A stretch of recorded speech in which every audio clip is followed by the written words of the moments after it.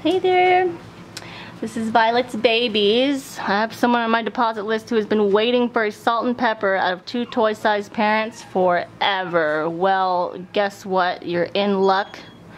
We have a salt and pepper here out of 2 toy-sized parents. Oh my goodness, wow, really? I don't know why it's going so fuzzy. Hold on, give me just a second, guys.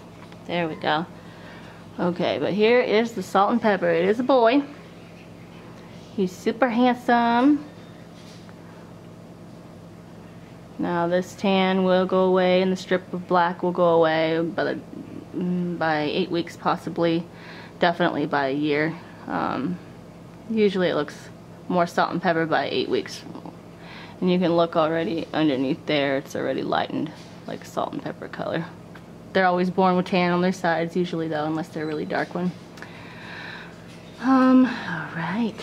This is a black and silver female.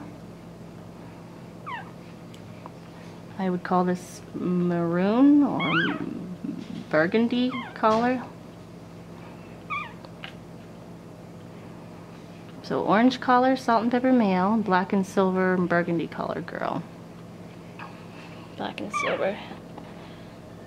Hey boogers! Hey boogers!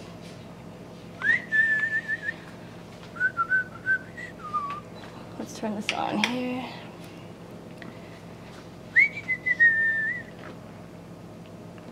You miss. Oh, I know, huh? All right. That is them.